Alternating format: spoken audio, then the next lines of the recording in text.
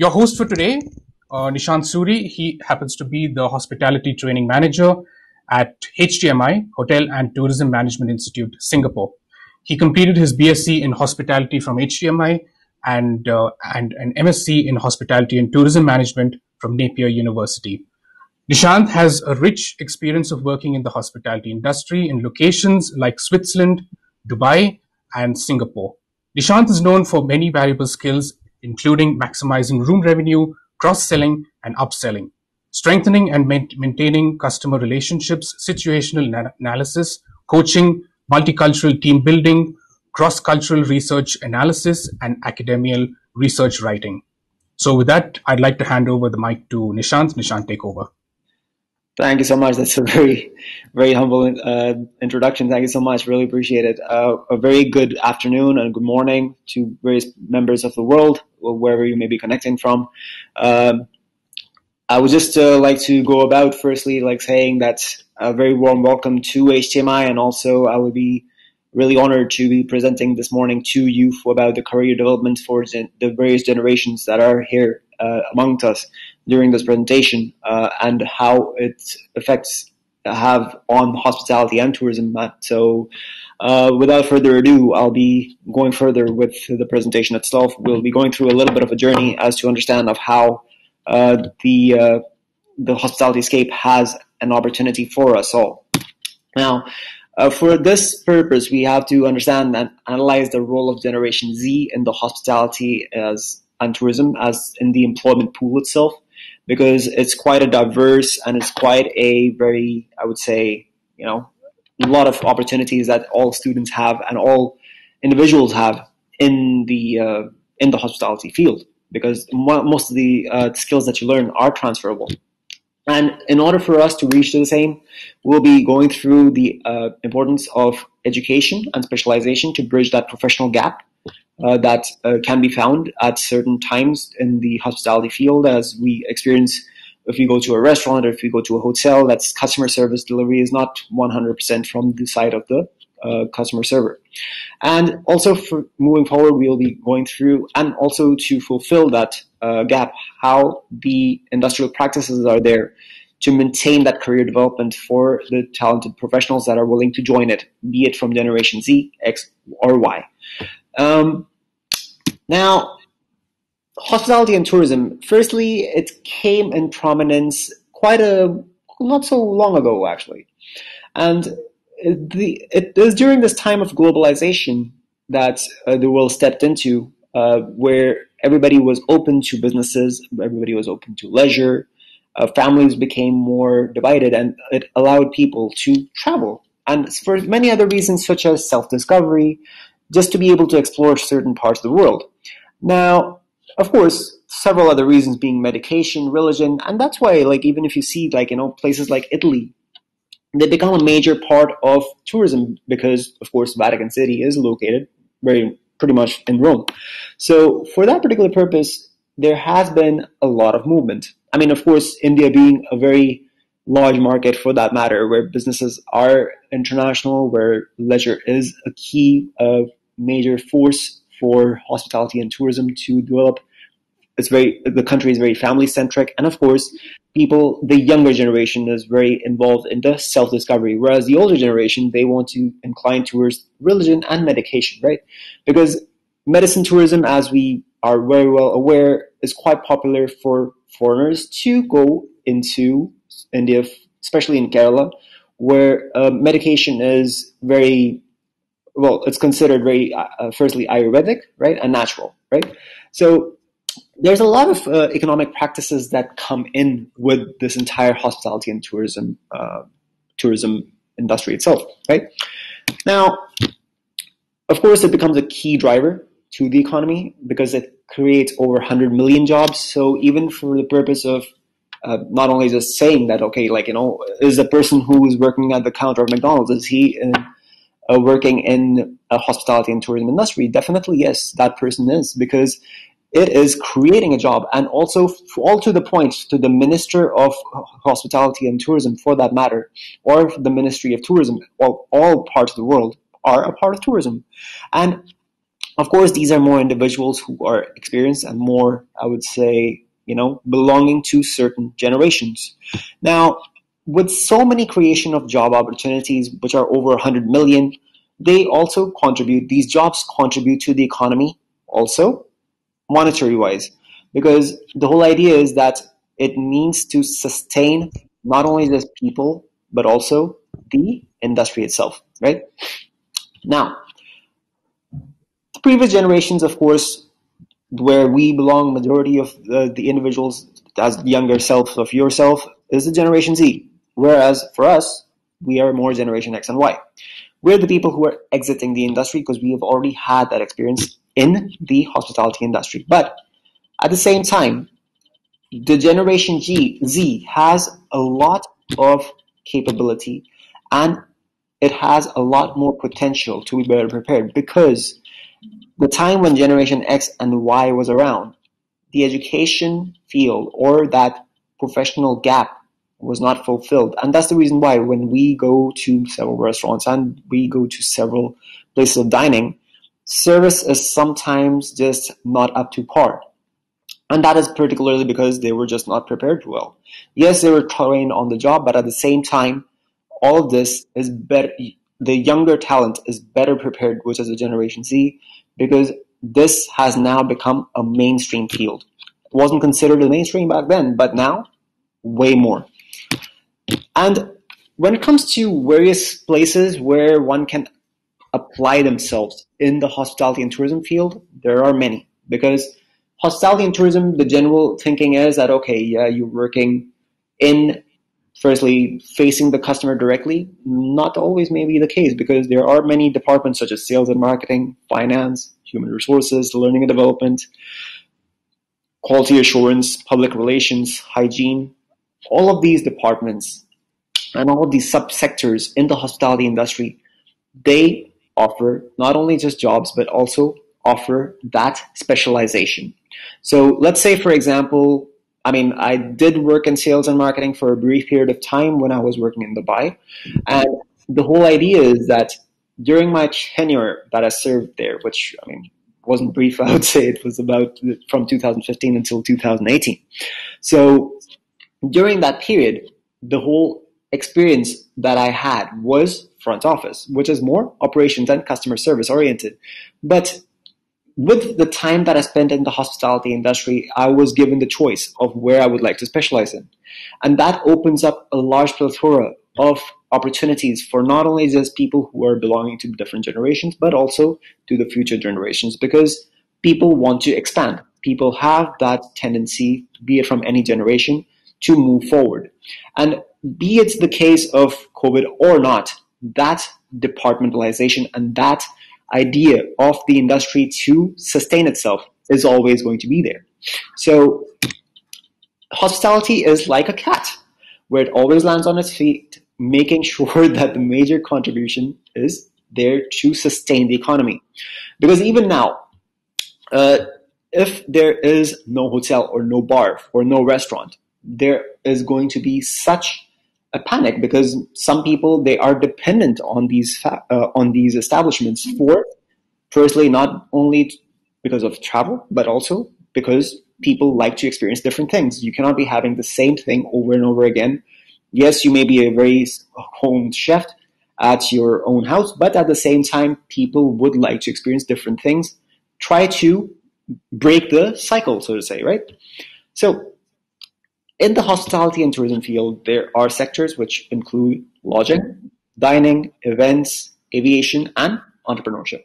Now, you may say that, okay, why is aviation a part of tourism? Or, well, technically it is, because aviation, it may be a field when it comes to flying, but at the same time, there is ground staff, there's onboard staff being the personnel who are serving you, the air stewards, stewardesses, which is quite a popular field where many of the individuals were or still are very interested to work in, right?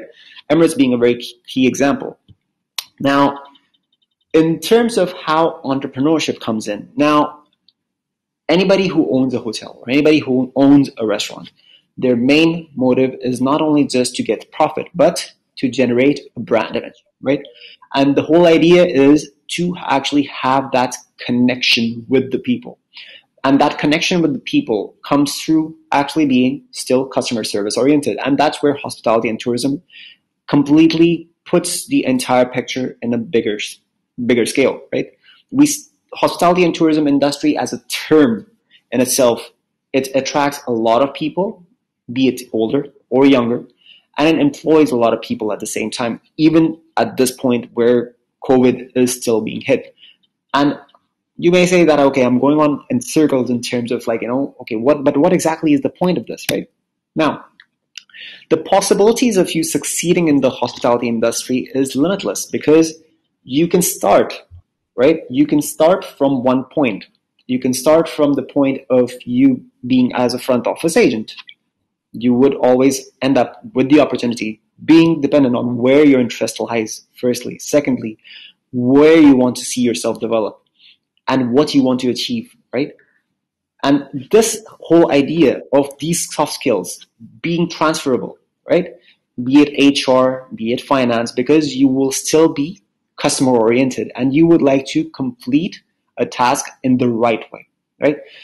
And that's the whole idea. This transferability of skills allows you to be part of various operations. Now, the relation of hospitality and tourism with education, right? Now, in terms of the industry, be it Marriott, be it Hilton, be it Hyatt for that matter, the industry requires employees that are educated in the tourism industry and, of course, are having a certain knowledge to be able to operate efficiently without having to rework things, right? Therefore, what educational institutes are doing, they're collaborating with the industry to address this problem. That's the reason why, to actually have that pool of talent that are available, pool of talent now being the next coming generation, which is Generation Z, right? To have them better prepared is the reason why there is a major boost in management training programs that are being developed by the hotel companies themselves, such as Marriott. Marriott has their Voyager program, Hilton has their Elevator program, and these are all fast-track programs for you to become a specialist in your sector where you want to see yourself develop and you want to actually gain on with the trend of the hospitality industry, right?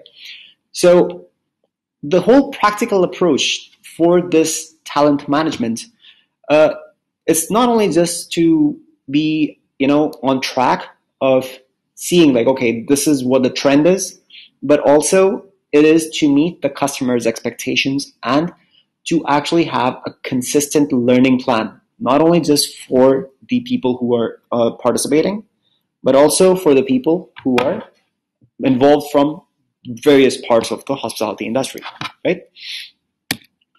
Now, to prepare and retaining young talent, right? Now, it's focused towards not only just job functionality, because yes, there is a major key because you're being honed for that particular field, right? Let's say you become a management trainee specialist in F&B, for example. Now, F&B, you'll be trained from everything. So be it how to serve a cocktail or how to bartend or how to be a proper barista, but also you will be able to get the idea of how to have proper plating, right? So now that is giving you specialization of your job functionality. Then providing a healthy career trajectory, because this whole idea is to provide you not just a flat career development scope, but a steep career development scope. The ability to travel during work and to provide a mobile lifestyle, because that's the whole idea right now, right? Many of the management are working from home because of the situation, which is basically saying that, okay, yes, they had to go through certain steps, but in terms of their sustainability, they're still employed. And that's the whole idea. You see yourself begin from one step in the hospitality industry, and then the next steps will follow. Depends on where you keep the step at the right time, right? And that's more of a personal judgment when it comes to it. But there is a clear guideline that is available to you, right? Now, The next point is engaging talents with emerging service systems and skills. Now, not a long time ago, there was no IT department in the hotel industry. IT skills were not really something that were required. I'm talking about, well, I'm saying not long ago, but like I'm talking about something which is around about 1990s, early 1990s. IT department was not something which was really needed. But with emergence of time, the IT department has become a major stakeholder in the hospitality industry because many of the systems are online and many of the systems are requiring certain equipments which require specialization. And therefore, IT industry in general has been connected to the hospitality industry. Now, there are also what hotel companies do. They organize open days. They organize these open days specifically for people who are interested in the hospitality industry to see how the hotel works. And that's where, many, even our students here in HTMi, we bring students outside. Of course, there are certain restrictions that we cannot bring them outside right now. But at the same time, we bring students outside to bring them to the hotels for them to see as to how everything works in the back of house, right?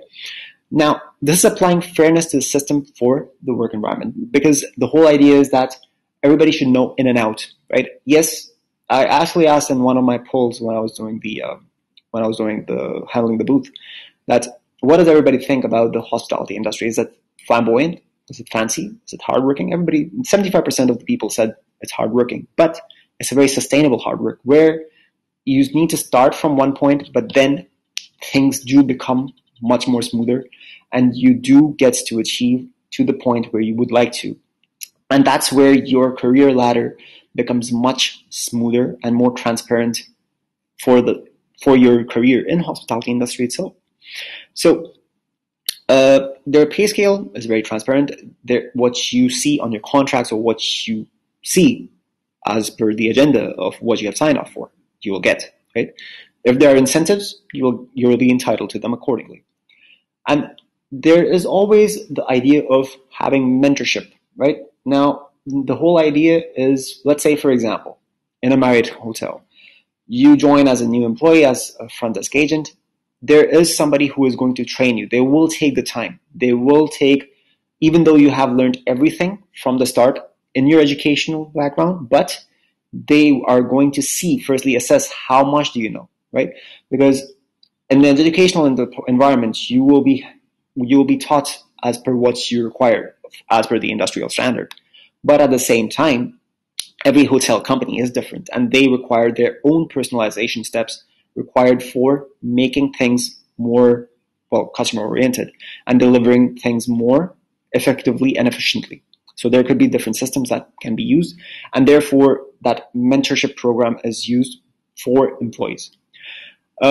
Sharing achievements to encourage recognition. Now, in terms of having any kind of, there are many ways for motivating these staff members, because the whole idea is, firstly, to see, were you able to follow all the steps, right? This is something which I'm sharing of my personal experience. Way back when I was a trainee at the front office, there were awards that were given out on a monthly basis as to, this is the champion of check-in, this is the champion for checkouts, this is the fastest enroller, this is the highest upseller. The whole idea is that celebration or encouraging your performance, it really does matter. And the whole idea for young talents, or for that matter, Generation Z, is to be seeking out for that recognition, for that matter, the endorphin rush, as we call it, right? The whole idea for Generation Z is to be recognized. And many hotel companies do understand that. They do cater to your ego for that matter. And all these steps are there, not only just to prepare you, but to retain you, right? And to hone you as a homegrown talent, right? And lastly, to provide organizational support to prior employer, providing organizational support prior to employment, because this requires, and as for hotel companies, they do understand that we as Generation Z require certain guidance. The same with Generation Y, the same with Generation X. Because the people who are exiting now, these are the baby boomers, even before Generation X. they are working either as high upper level management leaders, right? And they're more closer to the age of retirement. That means the next generation, the Generation X, are open for that next step to grow forward. The Generation Y, the next step. The Generation Z, entry and to the next step, right? So there is a lot of scope for not only just fast growth, but consistent growth. In conclusion, the hospitality and tourism industry will thrive as it is a necessity for businesses and for human curiosity to bring motivation within travelers. The current generation, or for that matter, the younger generation, is having the better opportunity to be trained and developed effectively and through different methods, be it culinary, be it through management, be it through health and the nutrition. There are many skills and many specialization areas which is allowing you to hone yourself, right, as per the expectation of the industry itself. And with time, the industry itself has evolved and it understands the desire of the upcoming generations. So all hotel companies, for that matter, are very well aware as to what is it that you would require in seeing yourself grow and in being, successful in the hospitality industry. I hope this was very useful for you, but at the same time, I would like to ask if there are any questions, and I'll be happy to take a few.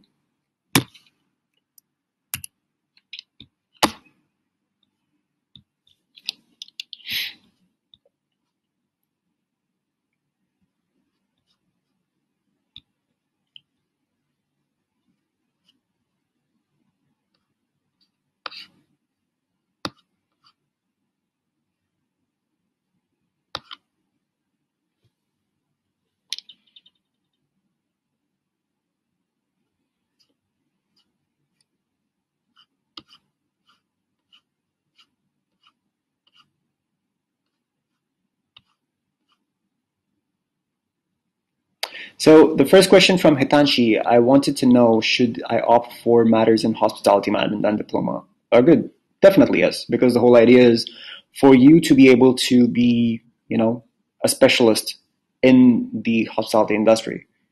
You would require definitely a diploma or any kind of specialization, education to be there.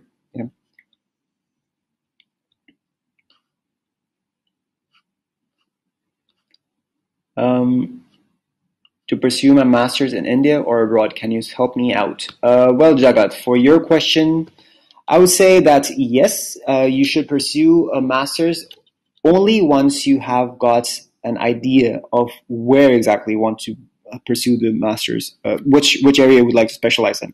Because if you choose master's in hospitality and you don't want to specialize in hospitality for your future, that is something that will leave you hanging, right? It's one thing that we perceive that master's is going to get you a better chance of employment, but at the same time, you have to be very fair to yourself, because the whole idea is that you should be able to see a career path develop for yourself.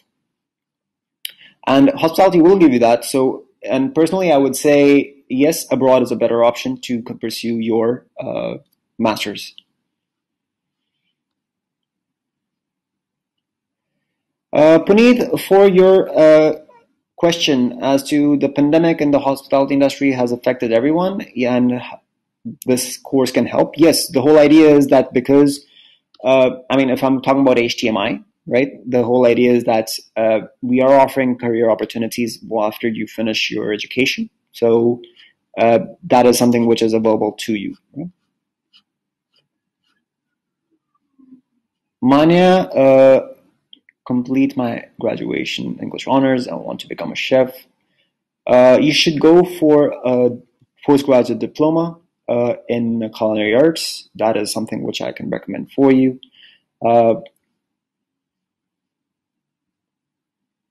Mohammed, for your question, the second batch of 2021 is going to start much later for us in HTMi. We can head over to our booth, and I can give you more answers about what batch will be best for you. But yeah, that is basically what I have so far for the queries. Yes. Are there any questions that you would have in terms of the presentation itself, ladies and gentlemen?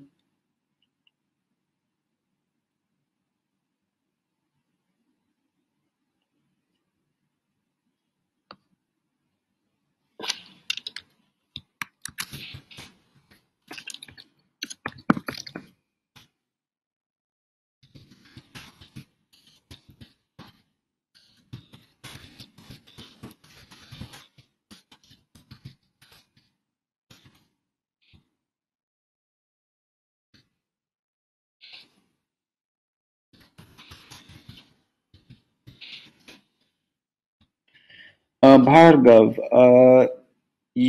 which country would you prefer for tourism?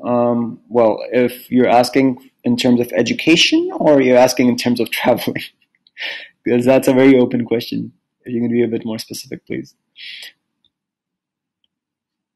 All right. Suhail, you're graduating in 2021 for engineering and you want to have good options in hospitality. We do not offer any cabin crew courses, but we do offer management courses. So that is something that we can give more information once you head back to our booth, please. Suhail.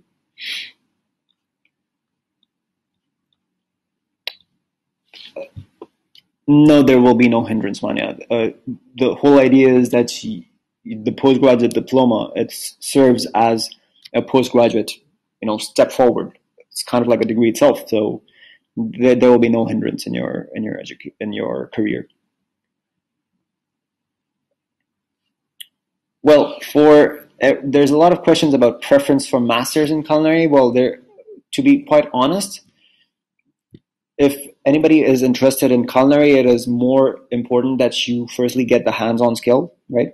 There's something that Manya here has been asking for basically what exactly they would like to do for moving forward. So I would say that in order for you to develop your career skills, right? The whole idea is firstly to actually have a postgraduate diploma course in hand in order for you to move forward to the masters. Yeah. Well, Switzerland, I would say. Jagat, that is to answer your question.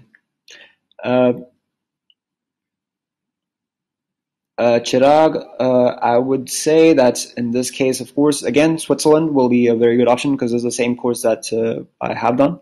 The average fee structure is 32,500 Swiss francs, and yeah, that's the average fee structure that, in general, that many hotel schools will provide. So, Bhargav, for you, the same. Switzerland, that's the same answer that I'll give you as well.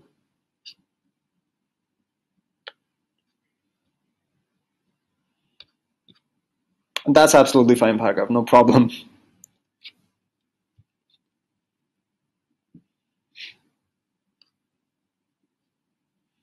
Mohammed, if you can direct your questions for more details about your query in the booth, that'll be more appreciated, please.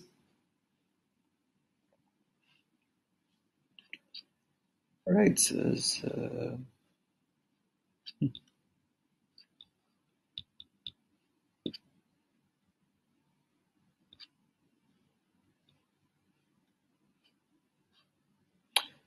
Right, Russell.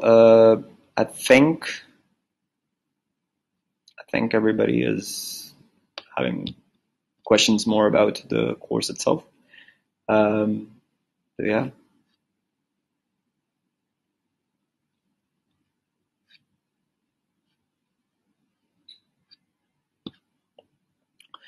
Jagat, in terms of Canada or Germany, of course, I mean, there are also tourism destinations, but you're talking about scope for career development. I would say Switzerland is the best option to go forward.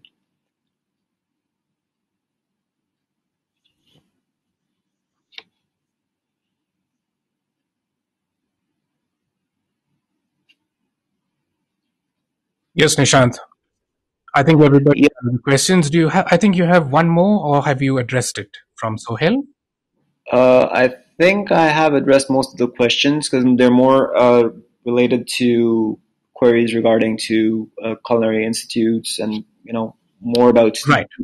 it's more about institutional questions now. So Understood.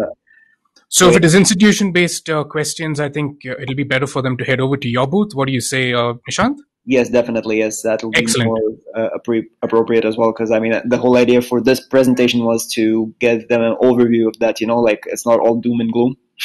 The whole No, idea. exactly. And you did a great job in elucidating the the way in which they will be able to progress through the career ladder. And as you said, it's not all about the current situation, but the hospitality industry always finds a way to bounce back. And Of course. that's what every student who is interested in pursuing a career in hospitality should keep that in mind. And you did that really well. Thank you so much. It My was a pleasure. great session, Nishant. My pleasure, Russell. And to close off, actually, for the students who are actually here, uh, I mean, just as long as everybody is, or anybody for that matter, is curious in the hospitality industry and is truly passionate to pursue something in the hospitality industry, one should really just step forward and just be able to, take that risk, because the more you think, the more you'll stagnate your own career growth. Because the whole idea is that you start from somewhere and then you think about your job opportunities or your pay scale, or uh, about, because like the reason why I chose Generation Z is because, like, Generation Y, right? We as Generation Y, we like to ask always the question why, right? And for Generation Z, everybody likes to ask the question how. Like, how do I get to be a millionaire, for example, right? Because the whole idea is that everybody is wanting to desire something which is unattainable, but you need to start somewhere. You need to start at a certain point, not overthinking the process of, okay, which is the best institute, which is the best country, which is the best ranked institute, which is not the best ranked institute, which is the knife that I should be using in culinary arts just for me to carve a fish. You're overthinking it. The moment you move forward, the moment you take that step into specialization of something, things will fall into place. Absolutely. Absolutely. I think you've covered it well, Nishant. Great. Great. Yep.